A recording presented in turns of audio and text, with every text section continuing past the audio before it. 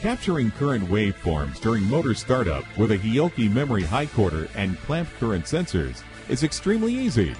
Watch this video to learn about how to use a memory high quarters high-speed function for this application.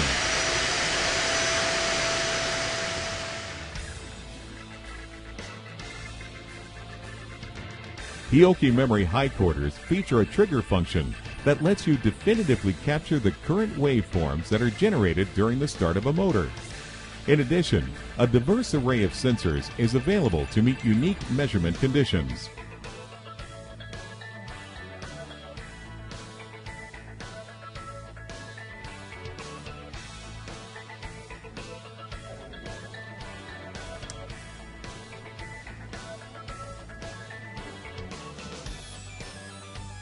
To begin, use the cursor to set the memory high quarter to the high-speed function in order to make high-speed measurements.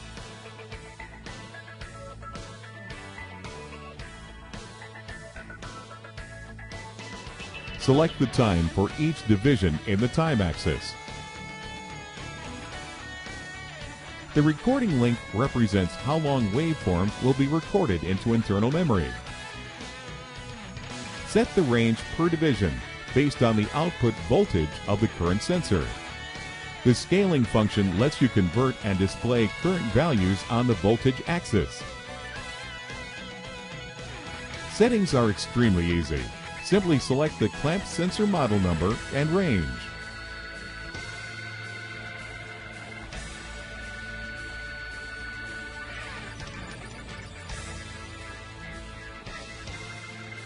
Now let's set the trigger conditions. First, turn on the trigger function and enter the trigger level using the cursor keys. The trigger will kick in as soon as the input signal crosses this level. Now let's set the pre-trigger.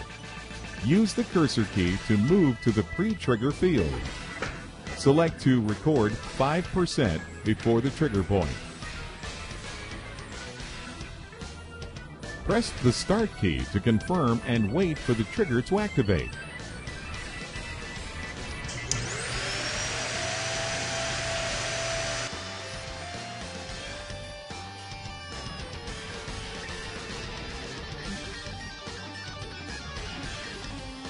You can zoom in on the screen for a better view.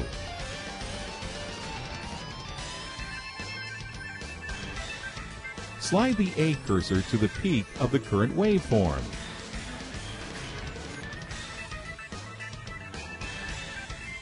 This lets you see the current value right on the display.